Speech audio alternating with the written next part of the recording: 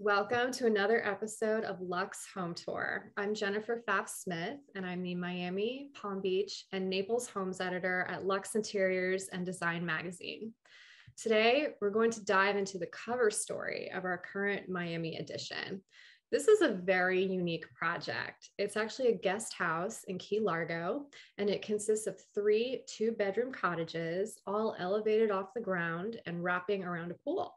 So joining me today to talk about this special residence is the designer herself, Andrea Goldman. Thank you for being here. Oh, thank you so much for having me. So the way I understand it is the client has owned a vacation home in Key Largo for a while, and she has this huge extended family. And so her property really wasn't big enough to host everybody comfortably. And that's how this project came about. Tell me more about the idea for this guest house and how she envisioned it functioning for her and her guests. Sure. So yes, the client actually, they had built the main residence a number of years prior to us doing this project. And at the time, it was a couple. And they always had discussed, they have 3 grown daughters that are married, with each of them with multiple children.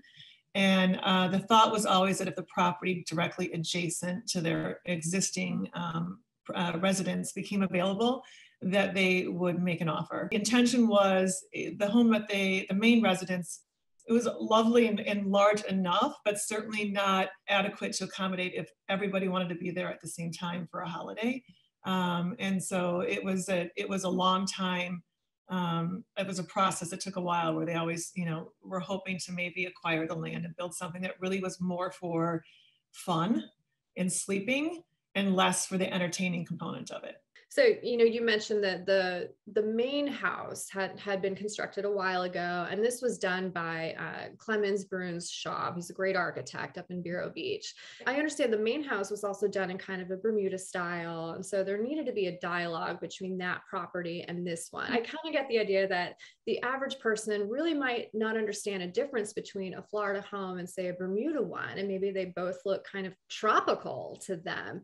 So tell me about, the nuances, the differences between these and the built environment that you were working in. Sure. So, I probably, Clem, he can speak to this better than I can, but my understanding is it's a confluence of the Caribbean and European and American. It's the roof line, even what your background right now, which is the interior, but yeah. The actual exterior roof line, it's a tiered white roof line. It's kind of, as he describes it, like a tiered cake with frosting on it. And the structure itself is really more crisp white walls, and detailing, like you're seeing behind you. It's a lot. There's no drywall. It's all wood and painted wood. Some pops of color on the fabrics, textiles. So most of even the upholstered pieces, even the outdoor furniture, it's all white. And then we have just punches of color, and it's typically like a turquoise or a bright blue that we like to use. Mm-hmm. But so it was, the main house is honestly, that was the beauty of this, is that it was so well done, and the client, for good reason, loved it so much. It wasn't just taking like notes of the existing house, it was literally repeating, but in a different program. So it was, he ended up absolutely using the same plumbing fixtures, a lot of the same tile, different details in the bathroom in the main house are also in the new house. So it really was just pretty much, they wanted to feel like it was almost conceived and designed at the same time, and that it was not an addition. Right. And he was very successful at that. Clem he's brilliant. He's good at what he does. Yeah. And so, for your role here coming on board with the interior design, again, it was about creating a Bermuda style and not a Florida one. So I get the impression the owner didn't want to feel like she's in Florida, but really just more of like a vacation mindset. So how do you interpret that? What does that mean for you and for your role coming on board here? Sure. I think that, the client was very clear that, and again, it was easy. I had a nice roadmap from the previous residence. It was a it didn't take long for us to kind of wrap our head around where we wanted to go with this. We just wanted to honor what was already created and do our thing, of course, but certainly not mess up a good thing. But they, Florida, and knock on Florida, it was really clear they did not want seashells. They don't want certain things that maybe are, palm trees on a fabric, or a little bit more of a typical Floridian interior palette.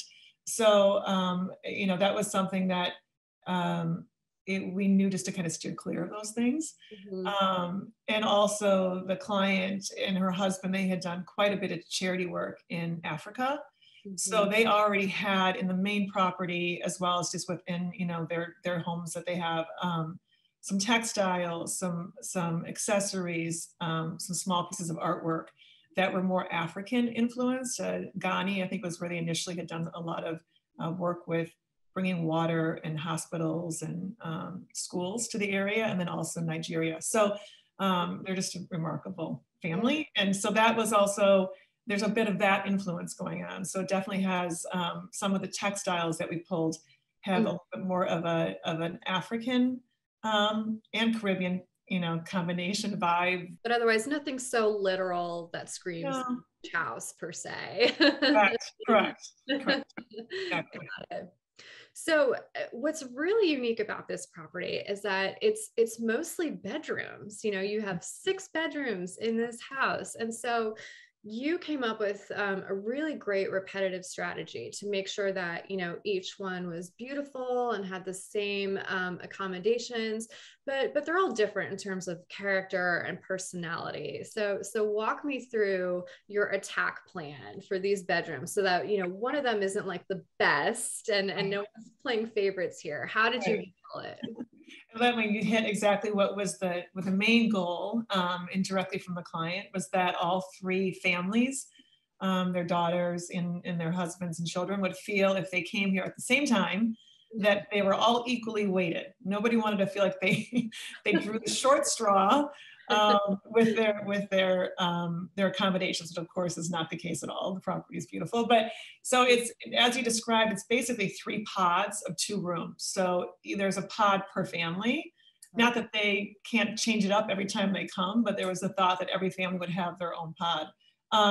And so we wanted to make certain that every room felt special and unique enough, but also it was fluid and felt like it was still the rooms all worked together and connected if you were to walk from space to space. So playing off of what I kind of was describing earlier, where the palette is bright and white to an extent, we then in these bedrooms decided to actually put pattern on the walls. This is the only place, the main area that's behind you, there's no wall coverings. It's really what you're seeing.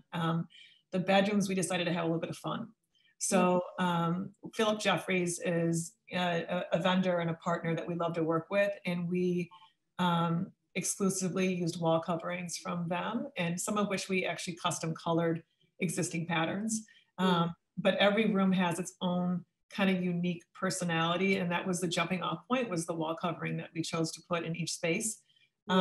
And then we also, Urban Electric is a company that we also love to work with.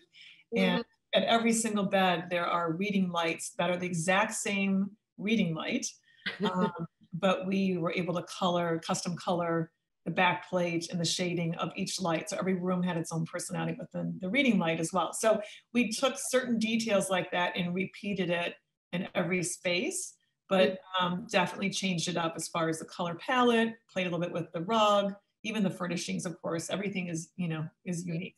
Right. That's great. Fun. You also had to find ways to maximize space because, like we're talking about, the bulk of this property really is bedrooms. There's one large living area, and then there's a tiny kitchen, maybe even consider like a kitchenette, really. This isn't the place for a lot of cooking. This is where grabs takeout and kind of just gathers and has family game night. So how do you maximize space in these gathering areas as well, these common areas? Sure. So that was something that was very intentional, and that we worked closely with Clem's office on exactly that, you know, knowing that if they were really there for a Thanksgiving and they wanted to spread out and have a meal at one table, it wasn't going to be happening in the guest property. It would be happening in the main residence. So they, you know, it was important that that one space that you're talking about, really it's the sitting area behind you, and then it's open to a kitchen. And you're right, it's not a large kitchen. There's not a ton of storage. So we wanted to make certain that, of course, there was island seating, like, you know, as much as we could get out of the island, because that really serves as the table in the space if somebody really wants to be sitting at a surface that feels more like a table. And then directly behind the island, and it's the console behind the sofa that you are showing in your image, we made certain that that also was deep enough and long enough to accommodate comfortable, kid-friendly, you know, water-friendly, food-friendly, right? Stools. So it's kind of like back-to-back dining. So if they want to be snacking or actually really having some kind of meal, it would almost serve dual purpose. It's really meant to snack or have a fast, you know, bite, but then enjoy the outdoors or go to a restaurant and let somebody else take care of it for you. So. Exactly. Take the golf cart and go exactly. around. Yeah. So, you know, I imagine most projects you work on, there tends to be like more than one gathering space. There's often, you know, a large dining room, a large living area. There could be a TV room. There could be like another sitting area. And this one was mostly bedrooms. Right. And so obviously that's the hugest difference, I would imagine, for this project compared to the others in your portfolio. Right. So was this one in any ways like more challenging because of that, or was it maybe a little easier because of that? How does this stand out to you, you know, when you reflect on it?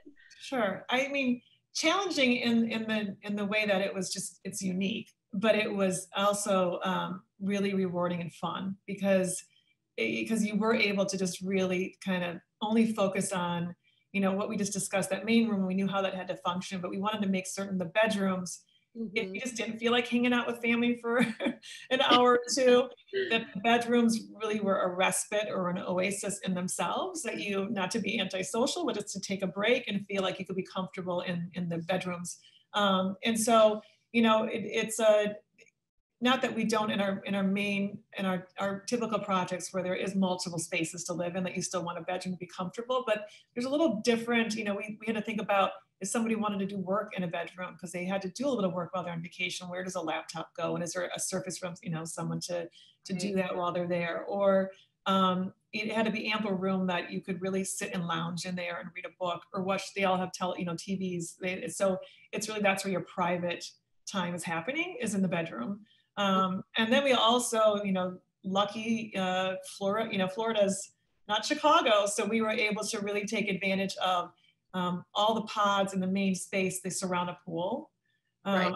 The main residence has a really smaller, like almost like a plunge pool. This is a larger pool at the guest quarters. So we did lots of seating, outdoor seating, as well as a kind of little cabana, like a semi-covered cabana where you can snack and hang out and play a card game, or, you know, just hang out together as a family that you maybe wouldn't be able to fit and do in the main living space. So we had to really make certain that whatever spaces that existed, we were always thinking of it dual purpose, not just enjoying, you know, lounging, but also what other functions can come. So it was fun. It's fun to be able to think out of the box. So it really is. Yeah.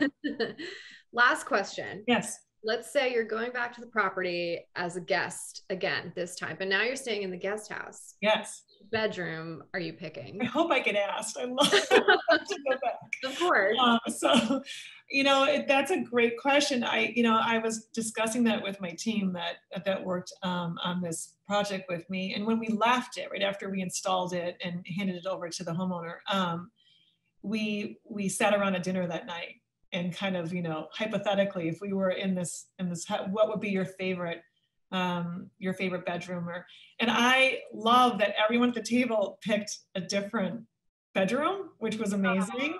And certainly, though, the one that I resonated the most with me was probably the most serene, because that's just more of my personality. But there's one of the rooms has a really beautiful kind of soft green wall covering. That's a Philip Jeffries, and the rug is like a white fluffy rug, and it's just a lot of texture and some soft color. And I mean, that would be my absolute, you know, dream spot to wake up in that room. But honestly, I would be perfectly happy in any one of those bedrooms. Well, they all look cozy. You can't go wrong with any of them. Thank you. Thank you. Thank you so much, Andrea. This was so fun to talk about it. Thank you for joining me. And thank you for inviting me, and thank you, Luxe, for featuring it. I really appreciate it. Bye. Have a good one. Bye. Have a good day.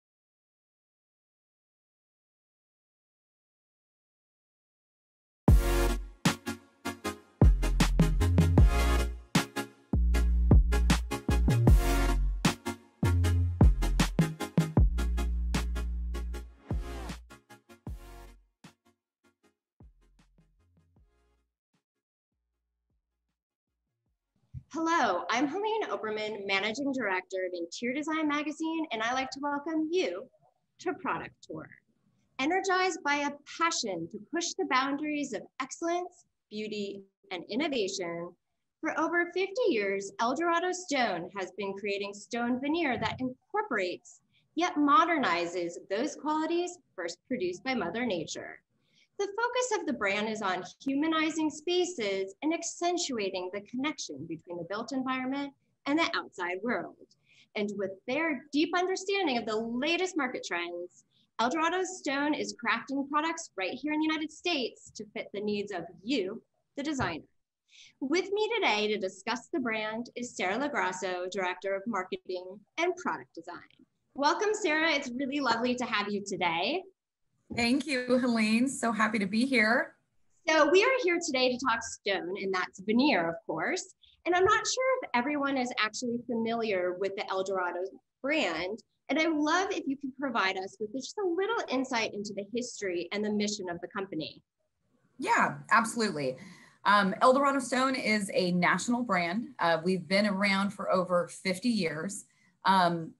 Previously known for the most believable architectural stone veneer, and our latest push has really been, like you're saying, to kind of humanize the brand, really accentuate the spaces where we work, play, and live every day.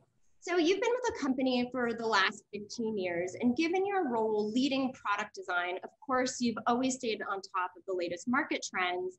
And I really would love to hear from you. How have you seen the needs of the designer really change during that time period at the company? So I think, design is always ever changing and evolving. And, you're seeing the shifts in design styles, you're seeing the natural shifts that occur in color palettes, but we're also seeing, I think, the shift in how people are living in these spaces every day, and the activities and kind of the personalities that are coming out in those spaces are being much more incorporated into the design as well. So of course we're seeing, natural shifts with styles and profiles and textures and color palettes, but we're also seeing a much bigger push of personalizing a space and making it, more comfortable or inviting to that person that's living in that space day to day. Well, with your product, of course, there's really no better source of inspiration than Mother Nature. So would you say that you're really capturing what the best she has to offer and modernizing it? I think we are. I think I'm confident to say that. I think the human spirit has a natural tendency to seek connections with Mother Nature and want to be surrounded by it. I think Eldorado Stone as a brand, as a company, does our best to replicate the natural textures and the nuances and the characteristics that come from Mother Nature. And then when getting into, developing the color palettes, Mother Nature is the best source of inspiration for that. And we try to incorporate those into the color development. With the design trends kind of evolving and changing to some of these lighter and brighter color palettes, we're not chasing just monochromatic colors. There's natural undertones and currents of accent colors that are subtly involved in the overall color development that still allows the profile to have some movement, some depth, and give it a much more relevant appearance when incorporating it into your design today. So I would love to know, because especially as we're talking how you're developing these color palettes and of course the texture profiles, beyond Mother Nature, do you have other sources of inspiration that you really look to that really helps with that development? Absolutely. There's inspiration everywhere. It could be a piece of art. It could be, absolutely a natural element that we may find outside. It could be, a material, a textural material that has a beautiful color palette or a beautiful, sheen or something to it that we're going to pull from it. We found inspiration based on, personality traits that come through some of these designers or within the A&D community that we collaborate with. So all of that, I think, lends itself into the development and kind of inspiration of products that we're developing. So, speaking to the A&D community, which you're very well connected with, have you found, especially in this last year, that conversations that you're having with designers and really what their needs are have changed? Absolutely. I think if we're addressing potentially this last year, post-pandemic, I think a lot of the changes that are occurring are surrounding the form and functionality of your design in your space. You have a lot more layered elements that are happening when you're talking about, you know, work and play all in the same environment. So I think a multifaceted design is what we're seeing kind of come through when people are looking to how do I design an office that can also be used for, you know, potentially online learning, or how do I do a living room that can also accommodate, you know, X, Y, Z, other elements that would be pulled into it. So I think some of the shifts that we're seeing are a multifunctional role in spaces, either how to create some separation within those spaces, how to create definition between those spaces. So I think some of those shifts we're seeing, and, you know, we're certainly looking, you know, to create products, you know, in a sense of what's happening right now where, you know, stress may be over mounting. We're looking to develop products that when incorporated into your space can bring you a sense of calm, potentially a sense of sanctuary, you know, open up, you know, a brighter, airier kind of color palette that might make you feel a little fresh or clean. You know, I think we're seeing little bits of that kind of shift where it's not so centrally focused just on the product itself, but more of how that product is integrated into the overall design of the environment. So, you know, it's come up a couple of times now in the conversation, but of course, sort of one trend that we've been seeing definitely over the last year across a lot of different categories, especially in architectural materials, is this like this shift to whiter, brighter tones. And so like, how are you seeing how that's being incorporated to some of your newer products, two of which are Grand Banks Limestone and Lower Valley Rough Cut? Absolutely. We've seen that shift coming down the pipeline for a few years. And it's actually, I mean, it hasn't gone away. If anything, it's gotten stronger. I think there's, you know, a natural appeal to something that has a brighter color palette that can reflect light. It can make a space feel bigger, it can make a space feel airier, you know, maybe a little lighter, maybe a little cleaner. It certainly creates a beautiful backdrop to other accents or elements that are going to be involved in that space to let some of those, you know, furniture pieces or art pieces still take center stage. You know, you're referencing the Grand Banks Limestone and the Lower Valley Rough Cut. Those are products that what we were seeing is there was an uptick in a need to want to incorporate traditional stone shapes such as those. Those are typically traditional stone shapes. And what the designers were looking for is a modernized color palette. So we created these lighter, you know, kind of airier color palettes that are not flat white. They have accents, they have grays and rust and, you know, a little bit of, you know, blondes that are integrated into it so that it doesn't feel so flat. You absolutely still have that tactile appeal, you know, that's going to come through with the textures and the color palette as a whole. So it's, you know, aiding in kind of that overall aesthetic of that environment. So white is not just white anymore. So how are you able to really create that depth of color though? So that even that one can't even find in Mother Nature herself? Yeah, I mean, you know, the craftsmen that are on our team that are part of the color development, you know, the process is it's layers and layers of coloring within our products. So it's not like you're saying, it's not just a flat white. It's not just white as white.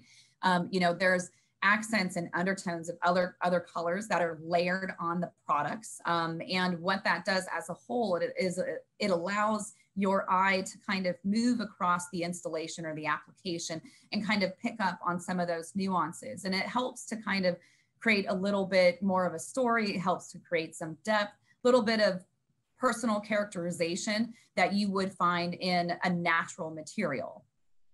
And I'm just curious because, you know, our audience are designers and designers love process. So how long does it take to really develop something like those deep tones and shifts in color that you can find in the limestone and rough cut? You know, I mean, it takes months and months of development. You know, there are some times where we're much more successful at hitting the colors that we want. There's other times that we need to trial until, you know, we as a team feel that we've got it right.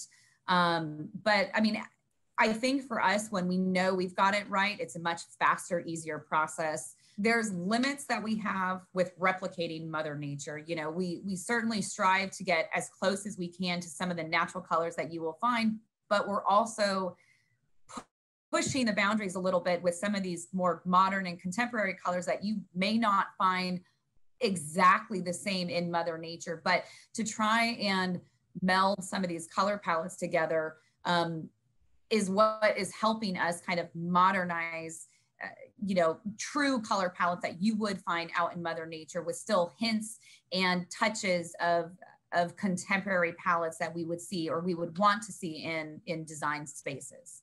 So I really love this like sort of dichotomy then that you're producing. So if you're thinking about Grand Banks limestone and the Loire Valley rough cut, which you spoke about a little bit, is like maybe they're more traditional texture profiles, but then you're taking these really modern color palettes and sort of bringing it together to make it much more contemporary, sort of for, you know, obviously for modern day settings. Mm-hmm. Absolutely. Absolutely. I mean, you know, there is definitely a need for that we see from the design community, that they want to be able to incorporate a natural material. And I think stone is one of the best materials to incorporate into your space. But, you know, you may not want your clean lines, you know, potentially if it's coming off either a little too contemporary or a little too cold, they still want some of that warmth that they would find from a natural material, or even just some of the character that you would find in the shapes and textures of it. The limestone and the rough cut are beautiful examples of a very traditional profile. And we were seeing that the more that we were kind of toying with the idea of these lighter, brighter, more modern color palettes, it really started to resonate with that design community.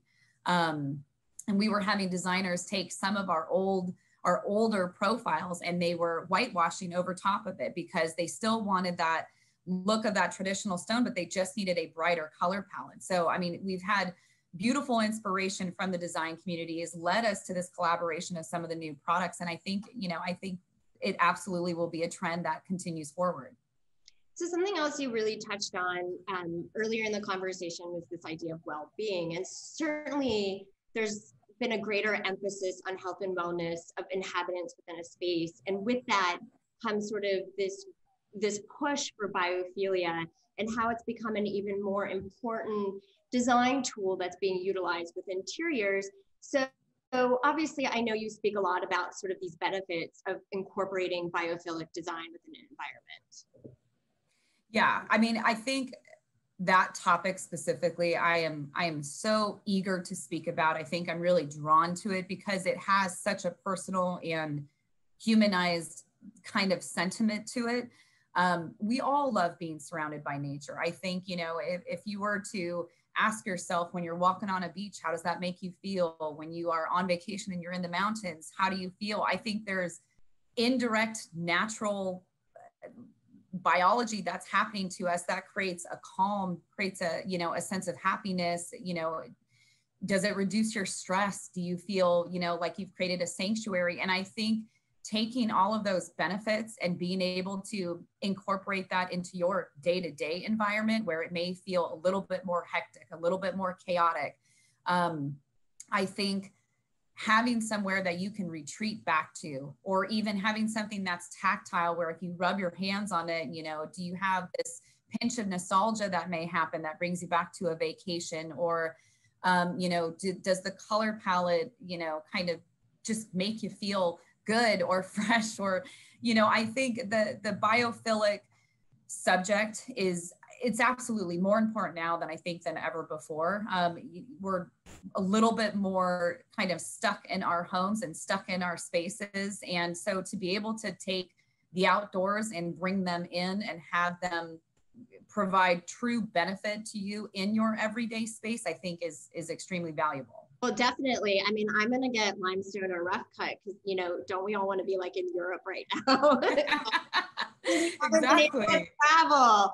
But no, and I love this idea that you keep on coming back to, which is this idea of sanctuary, especially given the fact that, you know, our homes have become so multifaceted, multifunctional, and it's like, you need to work, you need to live and play, like you said, but like, where's our time for like that sort of mental and physical and emotional rest. Right. Because it's absolutely necessary for everybody. Absolutely. Absolutely. There was an article that I was reading that was talking about kind of the psychology of cladding in your space. And it was saying, you know, with technology now, you know, we're on computers, we're on cell phones. I mean, your eyes are naturally so busy. Like you're saying, you have multi-layers of things that are happening on your everyday when you think of work and kids and life and things to do and whatnot. And this article was beautiful because it talked about giving your eyes relief and the trigger that it's almost like a snowball effect, that when your eyes have relief, it is a trigger effect that can start to affect kind of your heartbeat, and it can start to, you know, create a calm within yourself. So, and again, that touches onto some of these cleaner, you know, more muted color palettes give a natural visual relief to your body. You know, some of these clean lines that you may see kind of come through give, again, just relief visually. And so I think, you know, some of those things absolutely are going to play a hand in design when people are, you know, creating beautiful new spaces. I think they're absolutely going to start looking to how can you create kind of this sanctuary or this retreat that you need to create in your own space. No, I mean, I think we all can admit that we need a little respite from staring at technology and like, but better. So of course, incorporating, you know, we've talked about for biophilia, there's the natural light that can help with that, but also so incorporating greenery like you have behind yourself or stone, which we've touched on, but I know something, you know, I would love to let the audience know is like, obviously your product offerings go well beyond the stone veneers, and you actually have great collections like something like Vintage Ranch, which celebrates the character of like the classic American barnwood, right? So it's right. Like there's a lot of different opportunities given what products Eldorado Stone has in your portfolio. Absolutely. Absolutely. And Vintage Ranch is the profile that we developed a few years ago, and it has been booming. You know, I mean, that barn, the farmwood kind of barn house look absolutely has been a trend, and it's beautiful. And we've continued to expand development on the Vintage Ranch profile. But again, yes, that's emulating a reclaimed barnwood look that you can incorporate into your space. And because it's produced out of a concrete material, it lends itself to more spaces that you can utilize it in, where you wouldn't necessarily be able to utilize, you know, wood within your spaces. So again, and you know, some of the characteristics that are captured within the Vintage Ranch are just stunning. You can literally run your hand across it. You can feel kind of the milling marks. You can capture some of the graining that's in it. It really is a spectacular product to incorporate into any spaces. So it's interesting because the barnwood makes me think of this next topic that I really wanted to bring up, was because, you know, we're speaking about residential spaces and they've really become highly personalized over time, especially in the last year, because I think we've spent just so much time at home. But you have this ethos that you really like to call, which is lived in luxury, which I think kind of feels like it ties into that barnwood kind of idea. And I would love to know what lived in luxury means to you. For me, and this is probably strictly for me, and hopefully someone else resonates with this. I have 2 kids at home, and my job, my occupation is to develop products and develop things that are incorporated into, you know, beautifying or designing a space. And it's oftentimes difficult to balance having beautiful things with kids or with family, you know, and I think lived in luxury for me is being able to kind of capture both of that. I want to be able to be surrounded, you know, by luxurious elements that are able to kind of create a focal point or a showcase, you know, in my home, but I also need it comfortable enough to where I can live with my kids and I can live with family coming over and dogs. And so, you know, for me, lived in luxury is kind of the balance of both. It's the juxtaposition of having old and new. into, developed into the same space. It's taking a deeper dive into what are the textures and the materials that I want to, utilize in my space. I don't want anything that is going to feel so cold or so stark or just too off limits to where it's so beautiful, but don't touch it. Or it's, it was designed so well that I don't want to sit on it. I think lived in luxury is trying to harness both of those kind of ideas and bringing them together in the same space. So, I think it's really about creating a space that works with you and works for your environment on a design side, but also making kind of the form and functionality of it work with your everyday so that you are able to enjoy the space that you just created at any point, within your lifestyle. I mean, I love the fact that it's like, it's nothing is too precious, right? And it's really about this idea of accessibility and comfort. But, as I was sort of thinking about this idea, it made me think of like, is lived in luxury sort of the shabby chic of the 21st century? Right. I mean, I think so. I think it is kind of your shabby chic. I think it's absolutely, and this is just my, our coined term of it. It's not anything that, is out in the design world. It's just a different dialect that, we could put a name to.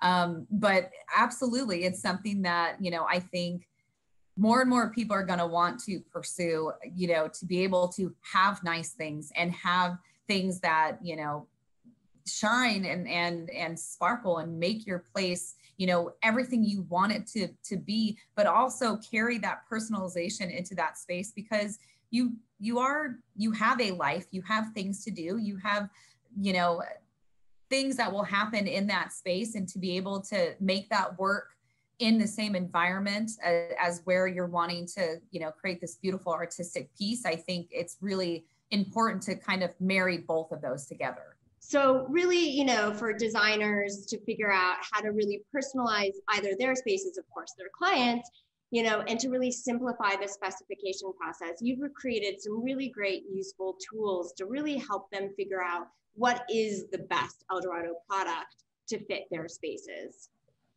Yeah, if you visit our website, eldoradostone.com, we have a variety of tools that designers or consumers can use.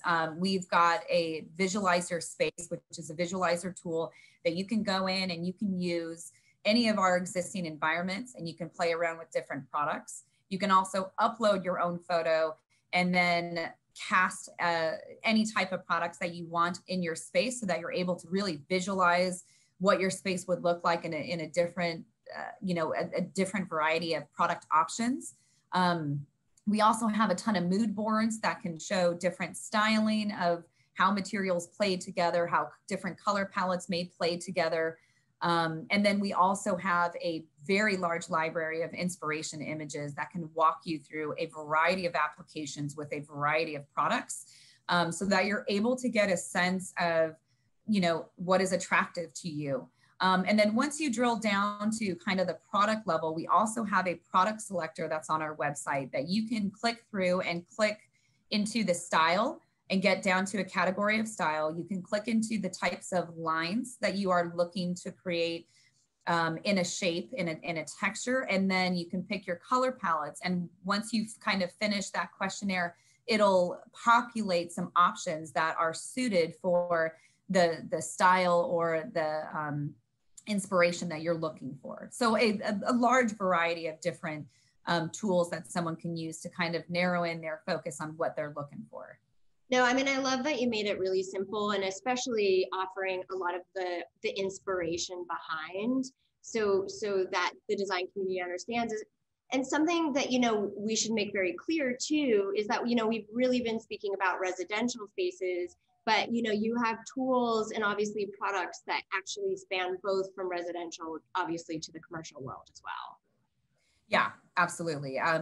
We've got content that is surrounding commercial applications that's showing, our products that is being used on larger applications within the hospitality world, within, the multifamily, within retail. I think we've got some great examples on there. And all of the tools that we're talking about can be used for both residential or commercial. So they still lend themselves to both, you know, kind of applications. The inspiration gallery has a section on there that is strictly commercial focused. And we're always continuing to expand on that library to be able to show, you know, people the diverse kind of collection of how you can use stone veneer in a project, both small and large, both, you know, residential and commercial. So it's absolutely a growing asset that we'll continue to nurture. That's great. Well, Sarah, you know, obviously today was just only a little dive into the world of Eldorado stone, but, you know, I really would love to thank you obviously so much for your time and for the insight that you provided. And of course, for our amazing, lovely audience out there, please make sure to check out the Eldorado Stone website to learn more about their products and of course, their inspiration and specification tools. Thank you.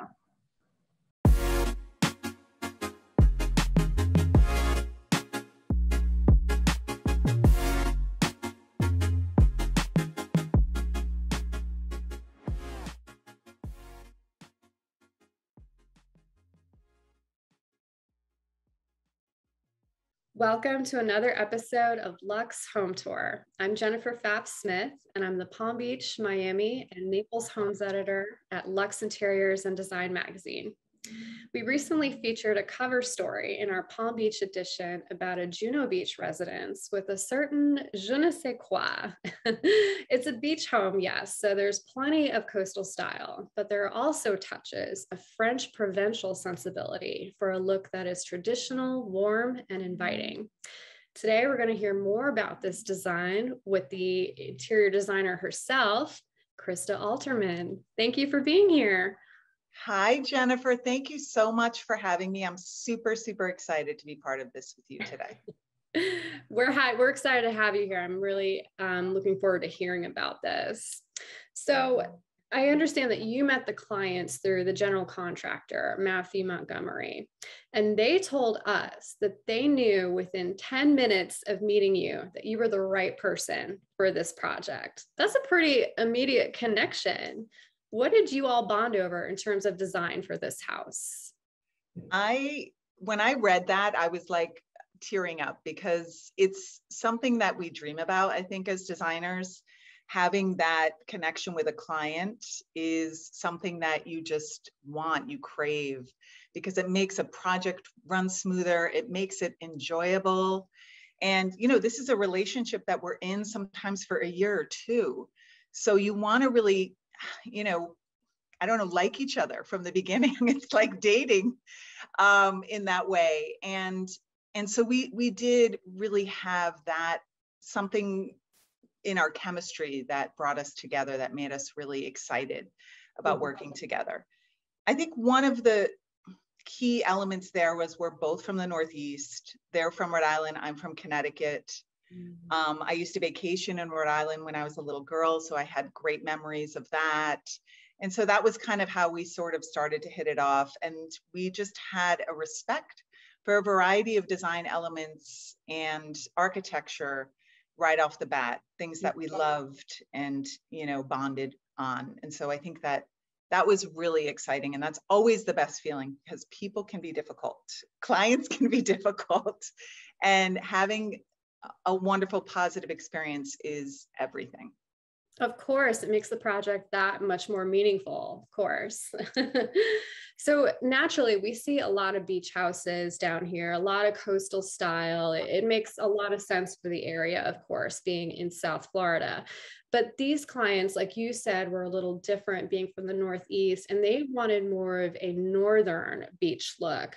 So tell me about how does that translate to you as a designer? What are the differences between sort of a northern coastal look versus something we might see here typically in South Florida? Well, we definitely, I was involved with the home from the very beginning. And that's a great question, actually. You can kind of tell from the front elevation of the house that we merged sort of like Georgian and almost like Federalist architecture because there's a flat front, you know, there isn't a lot of ornamental details in the home. So it's very kind of early American to a degree, But then we added the 2 front porches, which make it a little bit more of a Southern home. So mixing those 2 styles together gave it that kind of Northern and Southern sensibility. And I think that makes an interesting approach to the house. Yeah, you get that sense right from the get-go, from the minute you walk up to it. And I understand the clients were drawn to historic homes like the old beach houses of Rhode Island where they're from, like you mentioned. And so to give it that personality, you had a ton of fun playing with millwork. Tell me about how you used millwork to infuse that character and give the house more of like this lived-in vibe, even though it's new construction. Oh, that is such a good question. First of all, I just realized you're sitting in the house. There I am. Behind you. That's amazing.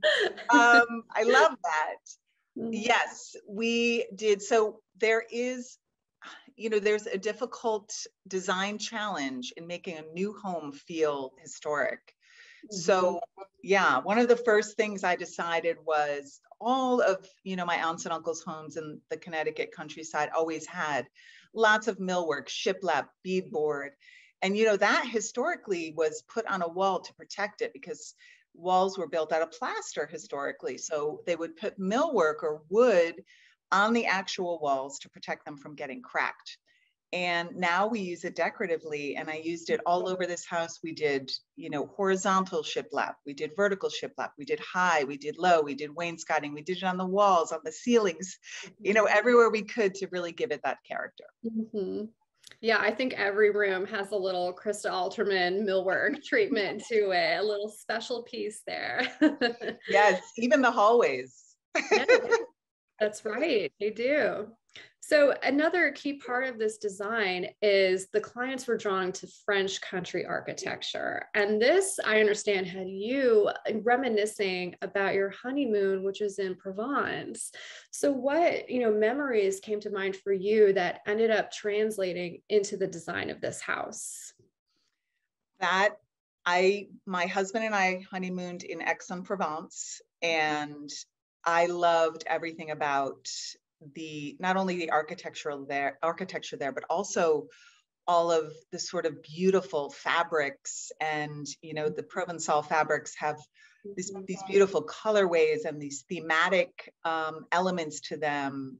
There's leaves and lavender and, all this beautiful, layering of texture and intricate details. And that was something that I loved and always try to use whenever I can in my homes. But when I do a historic home like this, where we're trying to bring a little history and a little bit of the French and the Italian into the design itself, that was something that was really important. So I tried to, being on your honeymoon is an amazing experience, obviously, for obvious reasons. Of course. I'm actually sitting in my master bedroom, and behind me is a wall of my husband and our vows are on our master bedroom wall, believe it or not. So I love him, and I try to sort of bring those elements of one of the most amazing trips of my life into my work, because that makes my work more fun.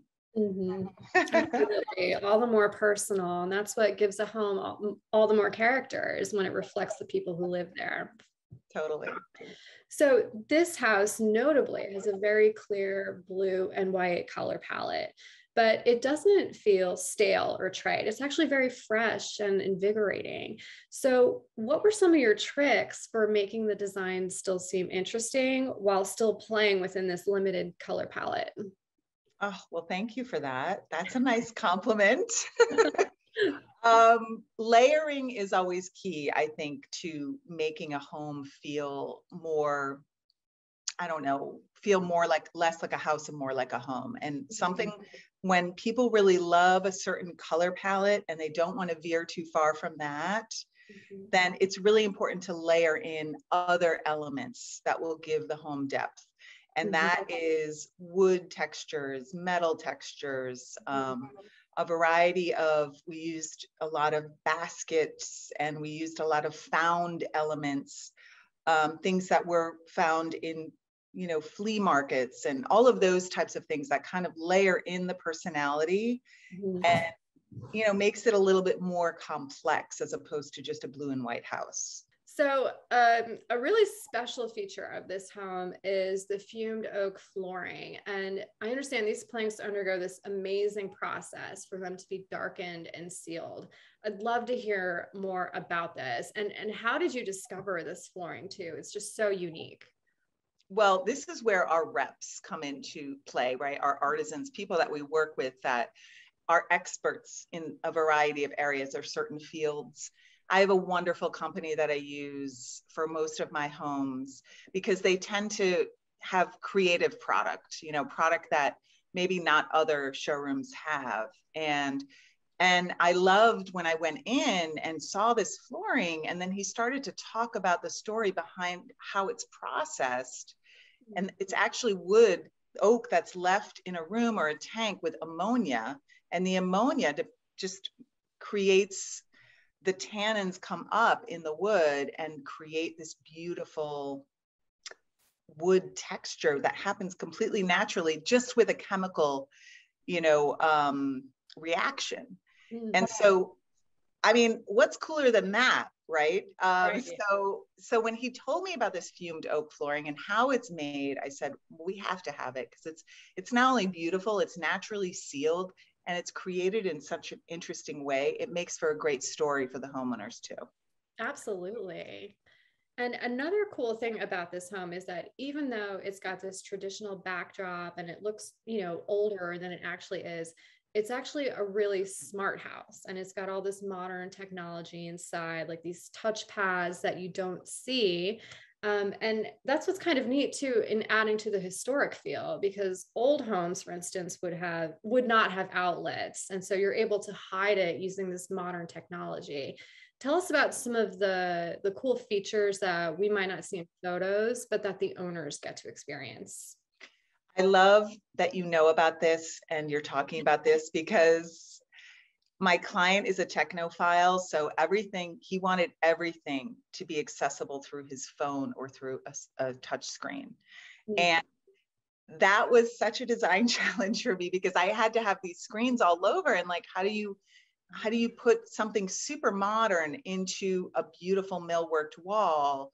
So that took so much work with me and our millwork artisan and, you know, our contractor, regularly going to site and making sure, sometimes retrofitting things just to see that it doesn't mess, you know, or I don't know, take away from the beautiful design features.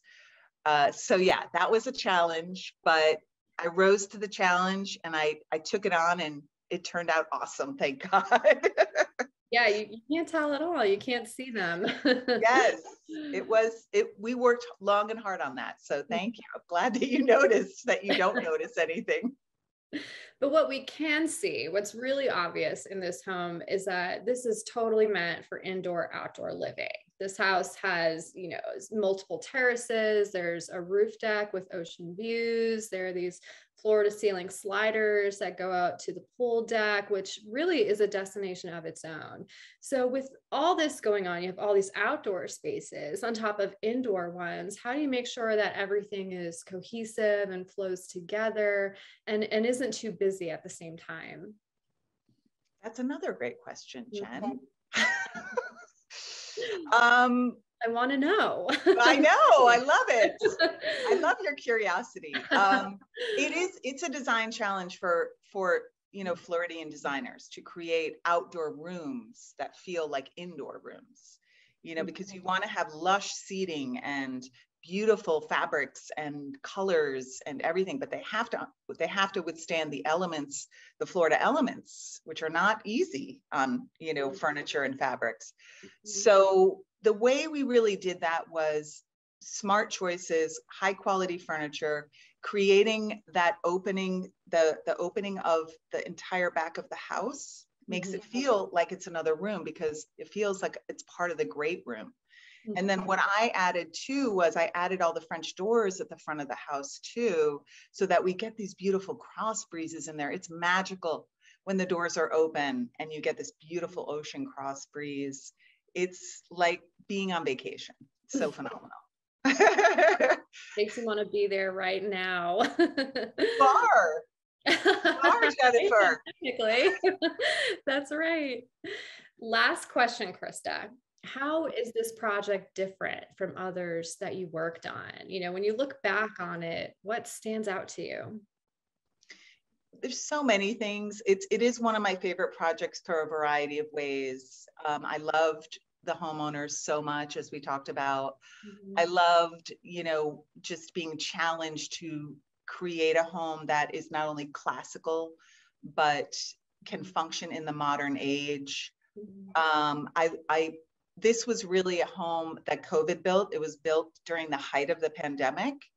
And that was a challenge for me because I was really present at every site meeting. I had to really be intricately part of every detail in the home.